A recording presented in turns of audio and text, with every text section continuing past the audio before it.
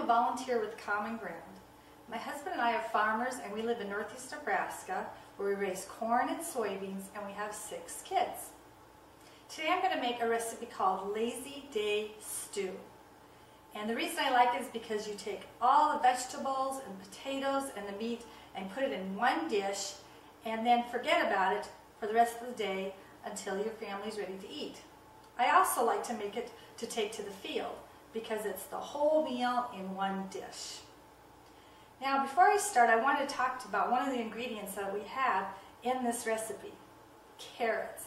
And I love to serve my family lots of carrots because they're very healthy. The thing is, there's kind of confusion today about what kind of carrots that are best to use. I like to feed my family the most healthy food possible. So I buy different kinds of carrots. Now these carrots can be found in the grocery store. They're pretty reasonable, they're not very expensive, and very healthy. Now you can choose to buy organic carrots, and I also have some of these too, and I like to buy these because they are from, I support my neighboring organic farmer, and I like to do that.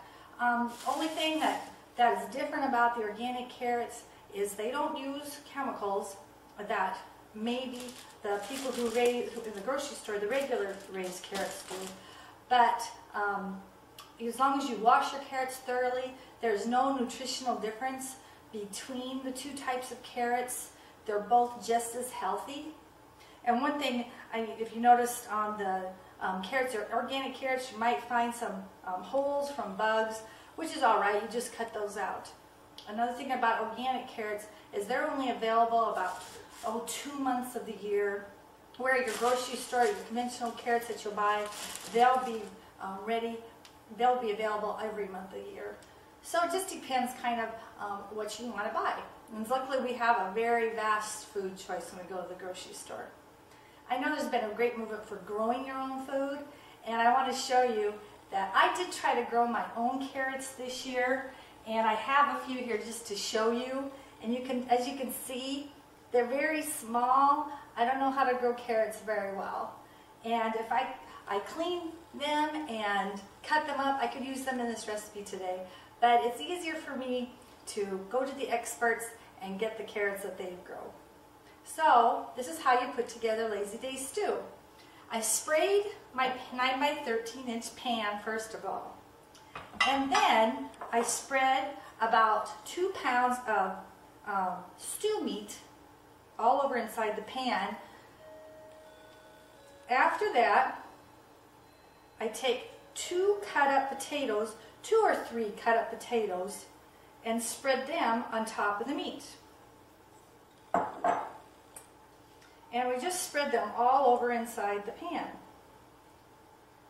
Then I take 1 cup of celery, also cut up in bite-sized pieces, spread those all around inside the pan.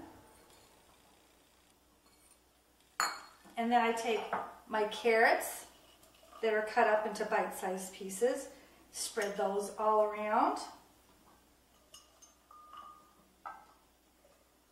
And then the last ingredient for my vegetables is 1 cut up onion.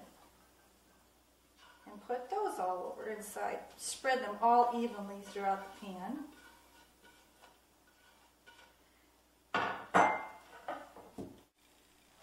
After I have the vegetables all spread out on top of the meat, the next thing we do is pour on top of that some tomato sauce.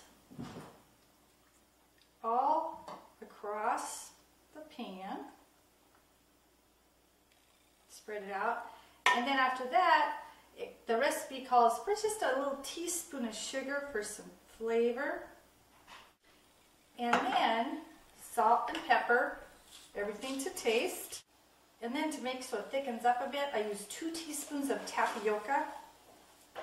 And you spread that all across the recipe.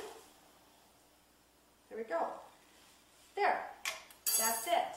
The next thing, all you have to do is take a piece of foil and tightly seal it and it's ready for the oven.